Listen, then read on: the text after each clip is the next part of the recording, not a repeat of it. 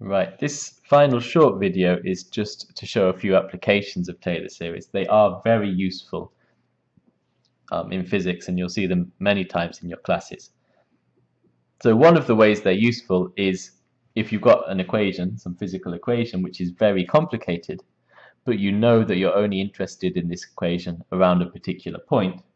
For example, you might only be interested in the case of low temperature or around a particular position in space. Then you can use Taylor series around that point to simplify the equation. Okay. Now, an example which comes up a lot, and I think it's very good for you to learn, is what happens if x is small in these Taylor series. Okay, so this really is very easy. If you've got the basic Taylor series here, if x is small enough, you can just cut off the Taylor series after the first term. So for example, you get that, okay, or even that. Well, okay, that should be consistent at least. Let's just go to x, okay. So that's that, and this. So in other words, if you're expanding around x close to 0 in these series, as you often are, then you find e to the x is approximately 1 plus x. Cos of x is approximately 1. The next term here is minus x squared over 2. Sin x is approximately equal to x. Log of 1 plus x is approximately equal to x. And 1 plus x to the p is approximately equal to 1 plus px. Okay? And these formulas are all very useful. So again, it's a good idea to remember these. And a particular example of this last one is when p equals minus 1. You get that 1 over 1 plus x is approximately 1 minus x. So this one is, I think, the thing that's used most often, this expansion, this approximation. Okay, but you do see examples of these quite frequently in physics. Okay. So I want to give you a second example, which is a bit more physical. And this is an example you will almost certainly see in mechanics class. This is a swinging pendulum. So you suppose that you've got a pendulum, that means a rope of length L. You've got some mass on the end, mass M, let's say. Okay, and the pendulum is swinging, right? So it goes backwards and forth, backwards and forth. If we say that the angle here is theta, then the forces on the pendulum, the forces on the mass, we ignore the weight of the string, it's got a force going down here, mg, due to gravity. It's got the tension going up here, which you can call T. So you can work out that the net force along this direction, if we call this direction here the x direction, right, so this is x equals 0 plus x minus x, then you can see that the force going along this direction is just the component of mg in this direction. Okay, so if I draw it here, okay, this angle here is theta, so therefore the component of force along this direction, this angle is theta, is going to be mg sine theta. Okay. So the component of force accelerating the mass along this line here is mg sine theta. So the equation of motion of the swinging pendulum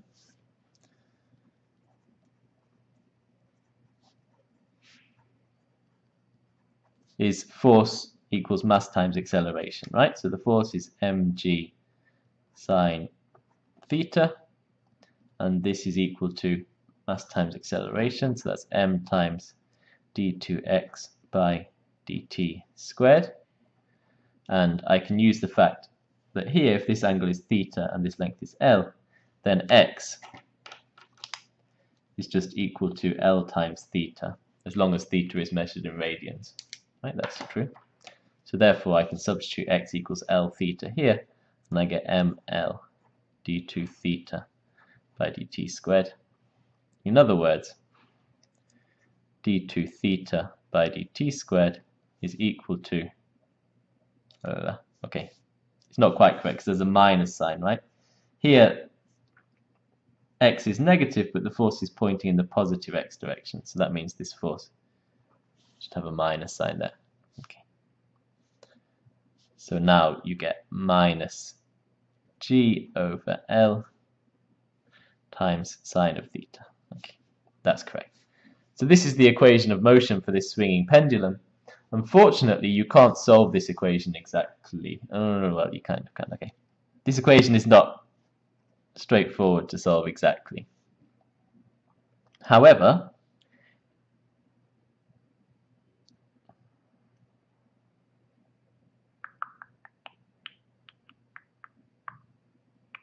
oh yeah, right, okay, sorry. However, you can solve it provided that the swinging of the pendulum is very small.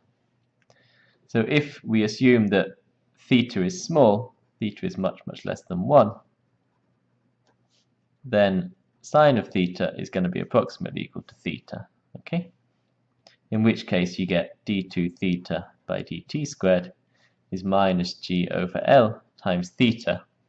And this one you can solve. This is simply the harmonic motion, simple harmonic motion. Harmonic oscillation. The simple harmonic oscillator equation, I'll call it like that. Okay. Which, if you take an introductory mechanics class, you will definitely solve this equation. Okay. So the equation, exact equation for the swinging pendulum is difficult. That's this one, difficult to solve. But if you know that the pendulum is only swinging gently, so the angle here is small, then you can use a Taylor series. So I'm using this approximation, right? Sine x is approximately x. So sine theta is approximately theta. So with this approximation, you get an equation which you can solve, which is the simple harmonic oscillator. Okay, so that's an example of the use in physics. Okay, a final example, which again is sometimes useful, is for calculating limits.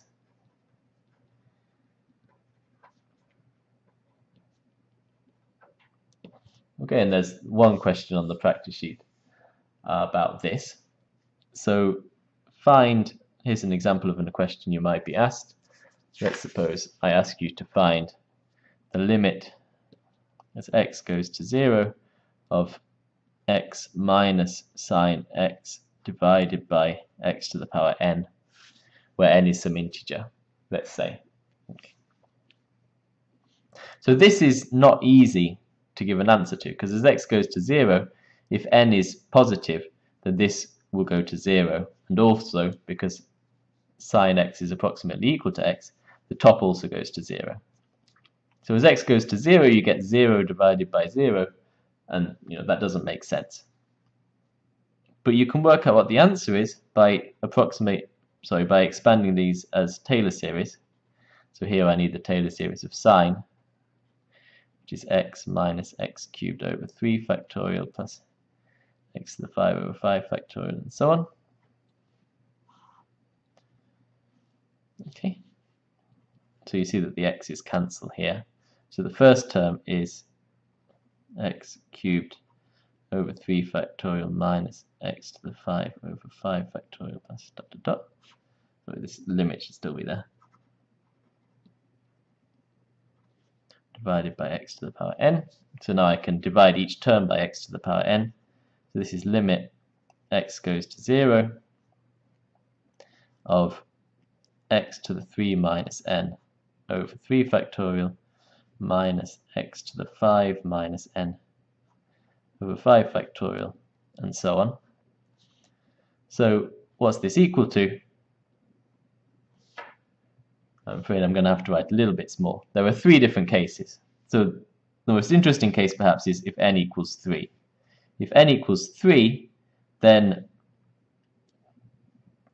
all of these higher terms, this is like x squared, the next one will be like x to the 4, these all go to 0 as x goes to 0. So you can ignore all the higher terms.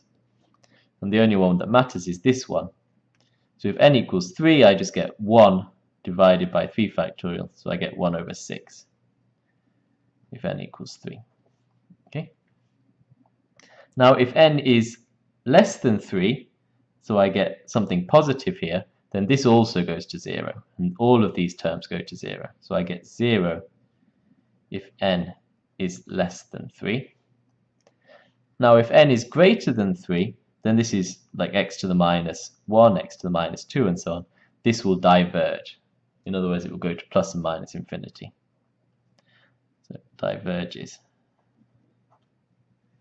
if n is greater than 3. Okay. So therefore the limit of this function as x goes to 0 depends upon the value of n. If n is 3, it's equal to a sixth. If n is less than 3, it's equal to 0. And if n is greater than 3, it diverges. So it goes to plus or minus infinity. Okay. And the way we work this out is by expanding sin x as a Taylor series and taking the first term that does not cancel. Okay, so one of the questions on the practice sheet this week is like this too. Okay, so that's all I wanted to say in this video, just a few examples of how Taylor series are used in physics and how they are used to calculate limits.